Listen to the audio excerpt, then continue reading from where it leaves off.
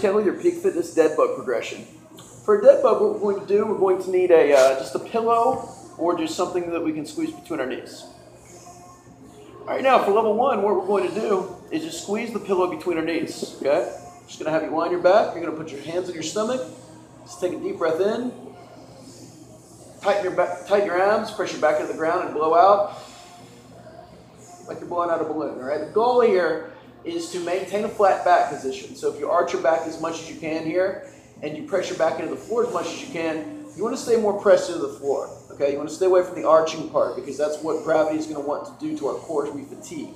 So in this position, just again, take a deep breath in, fill your belly with air, purse your lips, and I want you to think about tightening your abs as hard as you can as I blow out through pursed lips.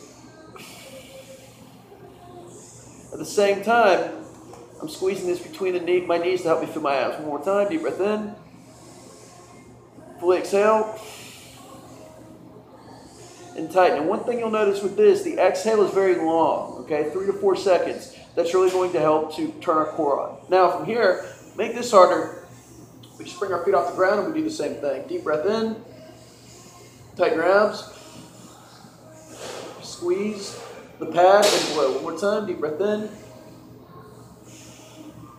Squeeze and blow. Form keys here. Back position stays the same. You're able to feel it in your abs versus anywhere else. And I want you to perform that for anywhere from 8 to 12 breaths or whatever you're prescribed in our program. What we'll do is we're going to take our hands like this. We're just going to add a little bit of motion to this exercise. So we're going to take a deep breath in. Tighten your abs. Extend one arm behind you. Deep breath in. Tighten the abs. Extend the other arm behind you. Deep breath in. Tighten the abs one more time with the other arm. Extend behind you one more time. Deep breath in. Blow out. Extend the arm. As we start to move our arms and legs with this motion, it starts to train our core to stabilize as we move our limbs. All right. So think about 1 breath per arm motion. And again, we'll give you anywhere from 8 to 12 breaths, but that's how we work. That's our level 2. All right, now for level 3, we've removed our blue pad. This is going to be our hardest level. And what I want you to do, we're going to put our hands on our head. You have any neck problems, we can also start on the ground, but ideally I want you here. What you're going to do is take a deep breath in, blow out, extend one leg, bring it back. Deep breath in, blow out, extend the opposite leg. Deep breath in, blow out, extend one arm, deep breath in, blow out, extend the opposite arm.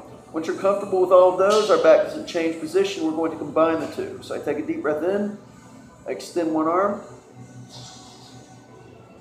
I extend the opposite leg. Deep breath in, blow out,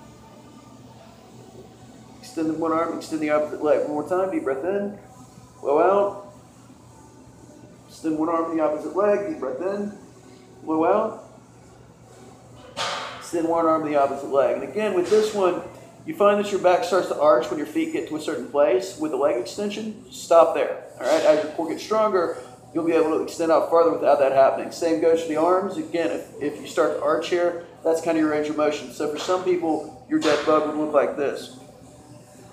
Actually, it's opposite. Whereas others that are stronger will be able to extend farther out.